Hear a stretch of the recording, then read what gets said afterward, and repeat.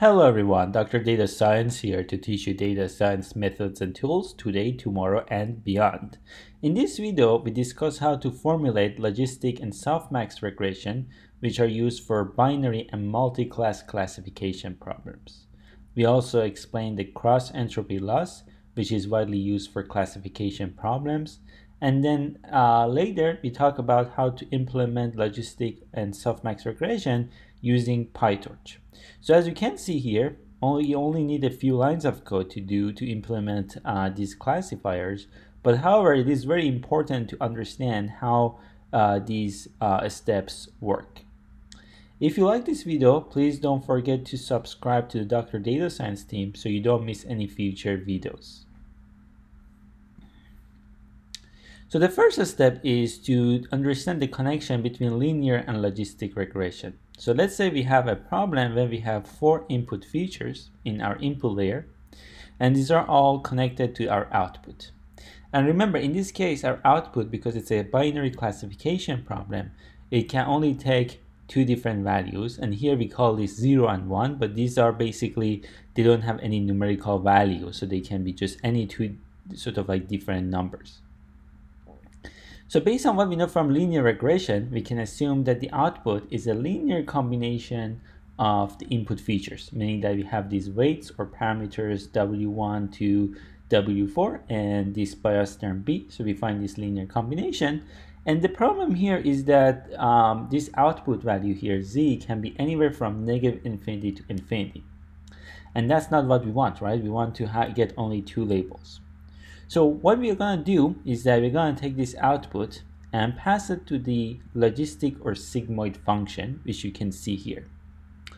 As you can see here, this function, the output is always between 0 and 1. So when Z is really, really large, we get close to 1. And when Z is very, very small, like we get a very, like a large negative number, it goes to 0. And right in the middle here is exactly 0.5.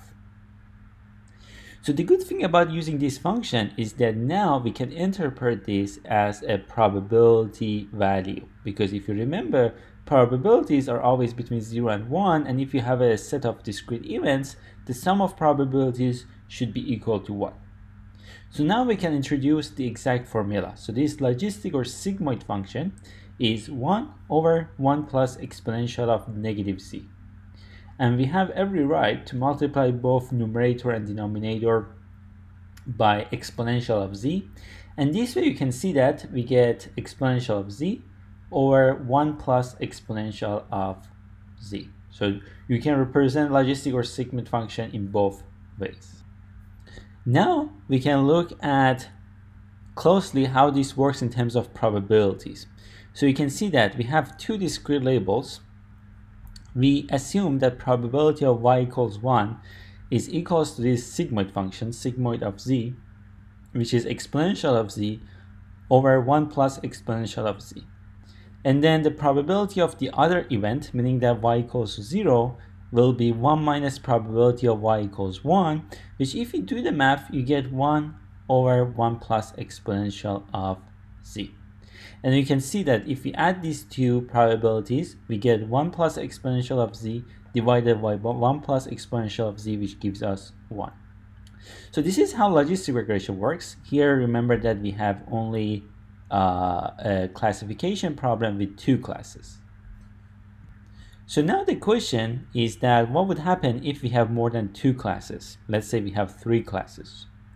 So like before, you can have these 4 input features, right? And then now let's say we have the number of neurons in this output layer is exactly equal to the number of classes. And we can write this in terms of linear combinations of inputs, but you can see here for each W now we use 2 indices, because 1 refers to which sort of like input feature we are multiplying this W2, and then the other index is used for this Z1, Z2, Z3, right? So you remember, like here when we have Z1, all the first indices are equal to 1. And then the second index shows the sort of like the feature number. And similarly for Z2, you can see that all the first indices are exactly 2. So this is the key to be able to write these in terms of matrix multiplication, which is the key to the efficiency of neural networks and using GPUs, right? So we can have this matrix of weights, which is W, which is 3 by 4, right? So 3 rows and 4 columns. And then we have X, which is 4 by 1. And then we have 3 bias terms, right? And if you put in this into equation, we do this multiplication, we get these Z's that are 3 by 1. But here again, we have the same problem, right? Because these Z values, they can be anywhere from negative infinity to infinity. So how can we convert this to probability? So we extend the idea of logistic function or sigmoid function into something that is called Softmax function.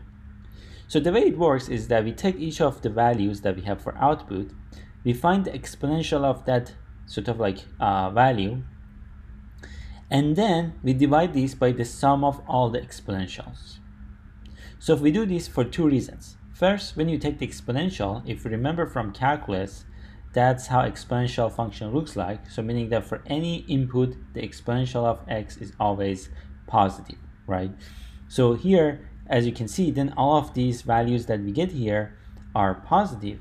And then if we call these probabilities for these three different classes, 0, 1, and 2, we can see that the sum of probabilities will be equal to 1, right? So because we get exponential of z1 plus exponential of z2 plus exponential of z3 divided by the same thing. So that's exactly 1, right? So we can add these three probabilities and we get 1.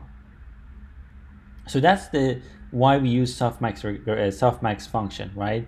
So we get these output values, which are linear combinations, and we plug them into this equation, and we get sort of like, you know, estimates of probabilities that each sort of like sample belongs to these three classes that we have. So now let's talk about the cross entropy loss. So let's say we have a set of labels, and these are the labels that is in your training data, meaning that the ground truth or actual labels. And what we do here is that we represent them using this approach, which is called one-hot encoding, meaning that if you have, let's say, 3 classes, you have 3 spots, and only one of them is 1, which means that that sample belongs to that class, and then the remainder are all zeros.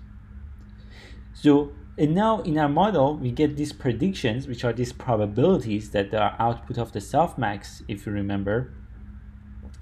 And then we plug that into this equation, negative summation over classes of the actual labels yj's log of the probabilities. Something to keep in mind is that probabilities are always less than 1. So log of that y hat j is negative. And what this means is that we have also that negative behind that summation, so they become positive. And that's the one thing that we have to make sure that we understand, because loss functions should be positive, or better say non-negative, because if they are negative, then it doesn't make sense to minimize them, right? So that's the cross entropy loss. Now the problem is that in order to find that y hat j, we have that exponential function that we use. An exponential function, as the name suggests, the values grow exponentially, meaning that as we increase this x, or the input, the value increases exponentially. And then there are concerns about numerical stability when you plug in these values here. So let me show you in the next slide why this is not a problem. In order to explain this, we start with what we have in terms of the definition of the softmax function. And one thing also I want to say here is that these zj's, if you remember, the one that we have pre-softmax layer, are also called logits. So if you say logits, means that this is what we have before applying the softmax function. And when we have, let's say, 3 classes, we have z1, z2, z3, and we can find the maximum value. That's what I show here by zmax. And again, I can multiply both numerator and denominator by any number I want. So I multiply them by exponential of negative z max. And this would be the simplified form. So now, if you remember, for that cross entropy loss, we have to find the log of the probability, which would be log of numerator over denominator. And remember from calculus that log of a over b is equals to log of a minus log of b. So this means that I can write this as log of the numerator, which is here, and then log of denominator, right? And then we have the negative sign in the middle. The other thing you need to remember here is that log and exponential, they are inverse functions, meaning that if you apply them sequentially like this, they cancel each other. So that's why the result of this would be whatever we have inside this exponential function, which is the zj, which is the logit for the j neuron, minus zmax, minus the log of summation of exponentials. And the nice thing is that this term can be computed very sort of like efficiently using some tools from scientific computing.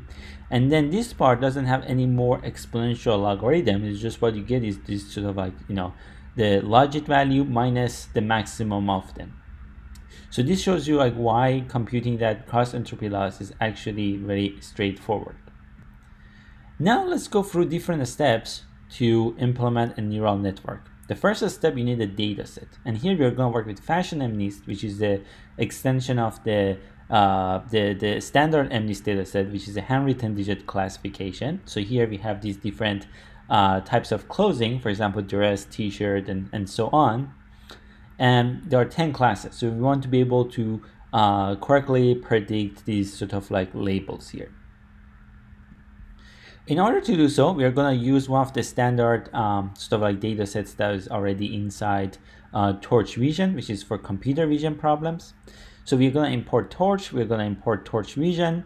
From torch.utils, we import data, which has a lot of nice utility functions to go through the data. Because remember, in neural networks, we don't want to have access to the entire data at once, because we usually work with very large data sets. So we want to have like iterate over different mini batches of data, and we can do this using this torch.utils sort of like module. And then we also have transforms, because in this case we want to make sure that after we read the data, we use sort of like these two tensor to make these sort of like inputs to a tensor sort of like object, because we want to use PyTorch. So we define this function that we only need to pass the batch size, meaning that how many samples at each time we want to access. And we use these transformations. We can resize the image if we want. And then we're gonna use Torch Vision, that data sets, to have access to these data sets.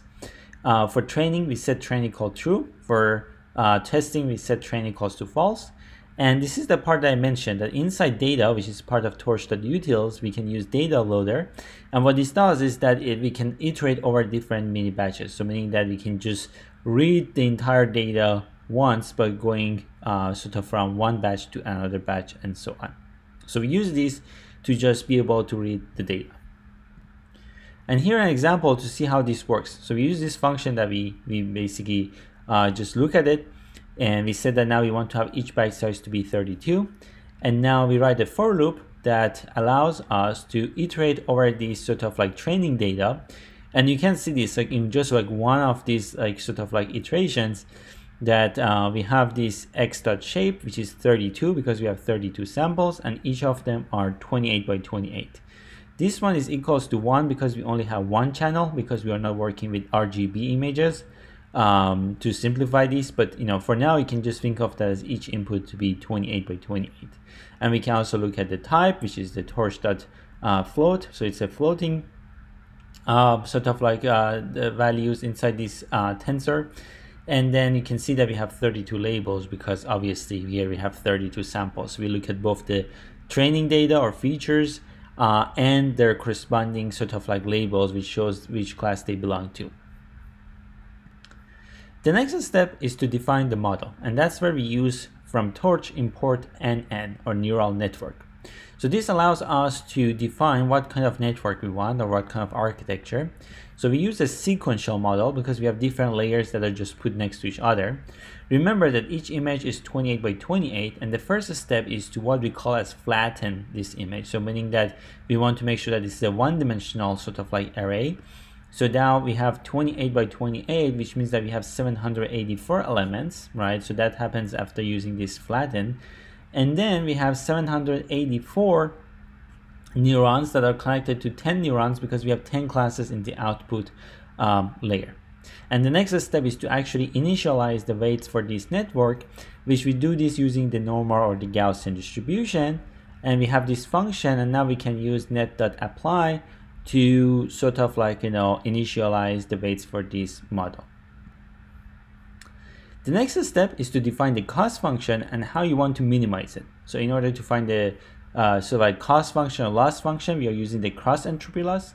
And as I always recommend you to go through the documentation, the official documentation of PyTorch, and see how everything works out in terms of like options. And you already have seen this, the log of exponential over the sum of exponentials. And then, here we just use the stochastic gradient descent, which means that we look at some data. We try to find the gradient and go the negative direction of the gradient. And this learning rate, LR, shows that how big each step is. And then here we also have to pass all the parameters that we have for network, which is this net.parameters. So the last step is to put all together. So remember that we have the network, we have the loss function, we have the optimization technique. I'm also defining a sort of like a function accuracy to see that given the outputs of the network, how they compare with the actual labels.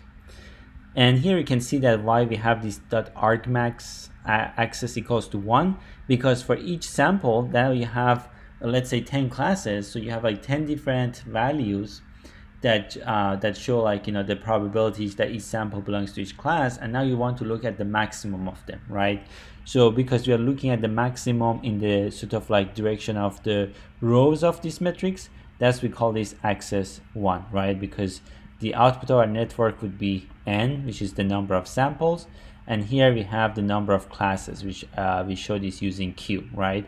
So we want to look at the output, sort of like the maximum output value in each row, and that's the access equals to 1. And then we just compare these using this sort of like conditional statement and just find the ratio of correctly classified points.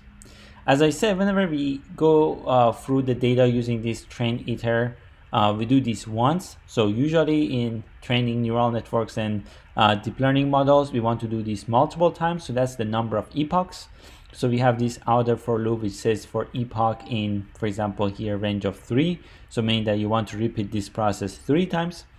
And in each time you go through the entire data using this for loop. And the first step is to make predictions. So that's this step. And then you compare the predicted and actual values using the loss function. And now you have to use this trainer.autograd because PyTorch by default accumulates gradients, meaning that they put them together. But we want to make sure that the gradients are always 0 before actually calculating them, so they are not added together. And after that, use the loss function and dot backward. So if you have watched the other videos, you know that when you use dot backward, this automatically finds all those partial derivatives for you.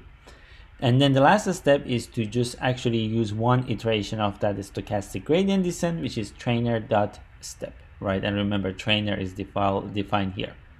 And then after going through the data once, each time we can just use that function accuracy that we have and compare and see how that compares with the actual labels. And here we we print them, right? So for epoch 1, 2, and 3, these are the accuracy values that that we get here. Obviously, this network that we defined is a simple network. We didn't even really use hidden layers and so on. So the accuracy doesn't really here matter, but just the workflow that we have to take from reading data, defining network, loss function, training. Now you can see how this works, and now you can add more customized functions as necessary. I hope you found this video useful, and see you next time.